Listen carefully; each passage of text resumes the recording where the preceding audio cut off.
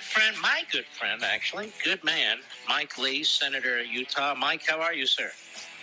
Doing great, Mark. Thank you very much. All right, Mike, we've got this constant push to destroy our electoral system, our constitutional structure, all for the purpose of empowering the Democrat Party and turning our election system into California's election system. That's what Nancy Pelosi has in her mind right now. Then we have West Virginia's Manchin, who's constantly ice skating on a line here, trying not to go too far, but on the other hand, trying to throw stuff to his party.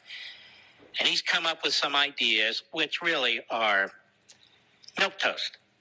And so is this now what's being pushed? And is this now the sheep in wolf's clothing, or wolf in sheep's clothing, I should say? Look, this is a bad bill. And even if you water it down, it's still a watered-down bad bill. Yeah, this is something that is not really going to make it easier to vote. It's just going to make it easier to vote illegally. It makes election fraud easier to commit and harder to find and punish by forcing the states essentially to allow unlimited ballot harvesting, undermining overwhelmingly popular voter ID laws, and making it harder to maintain accurate voter lists. But one of the worst things about it is that it would not only allow, but in many instances require federal taxpayer dollars to go to fund partisan campaigns.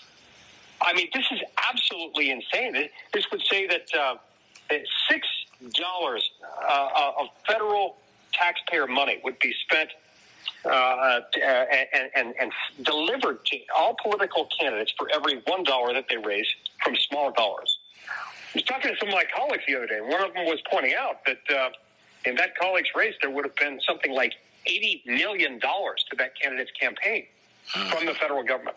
This is wrong. And you know what happens when the federal government gets to send taxpayer dollars to somebody's campaign? That means they're also deciding who legitimate candidates are and are not. That starts to feel awfully draconian and something the American people are not inclined to accept.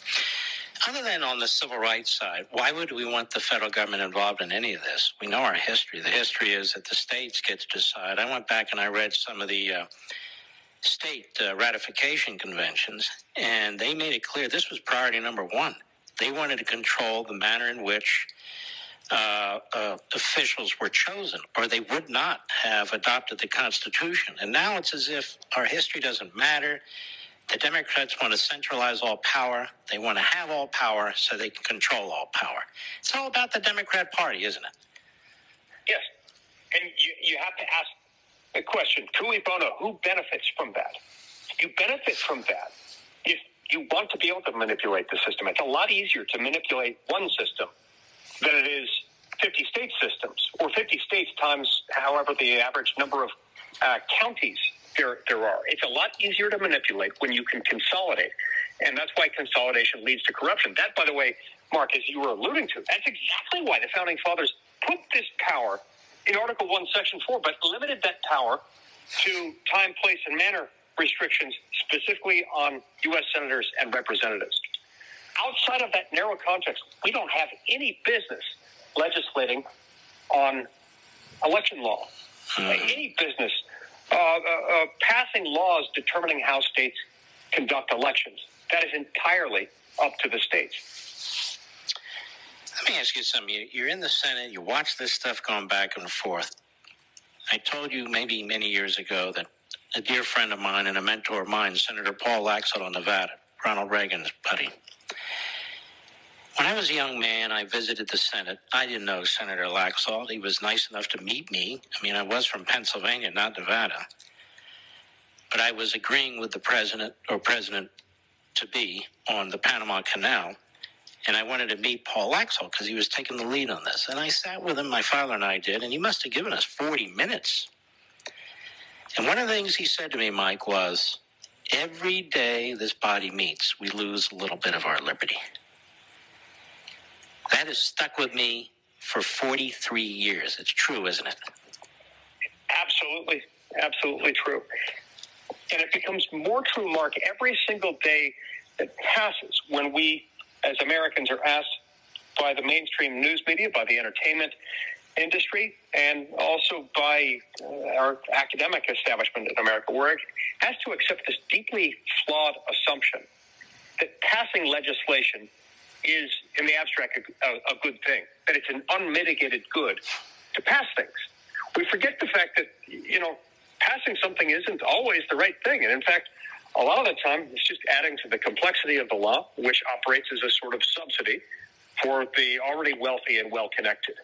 It's actually an impairment to liberty, and that's why the Founding Fathers made it very difficult to pass federal legislation and limited that further by limiting the subject matter of what we could even legislate on. That's why I get very frustrated with people saying, the problem with Washington is that nothing can get done, nothing can get passed because there's all this gridlock. Mark, you don't get to be $28 trillion in debt without a whole lot of bipartisanship. You don't get to the point where you've got $2 trillion of annual regulatory compliance costs at the federal level without a whole lot of Republicans and a whole lot of Democrats agreeing to empower unelected, unaccountable bureaucrats at the expense of individual liberty. There's a whole lot of bipartisanship going on here, and it doesn't always end well. No, you're exactly right. But I have to say, what we're going through today is different than what we went through 2, 3, 5, 8 years ago. This is more radical.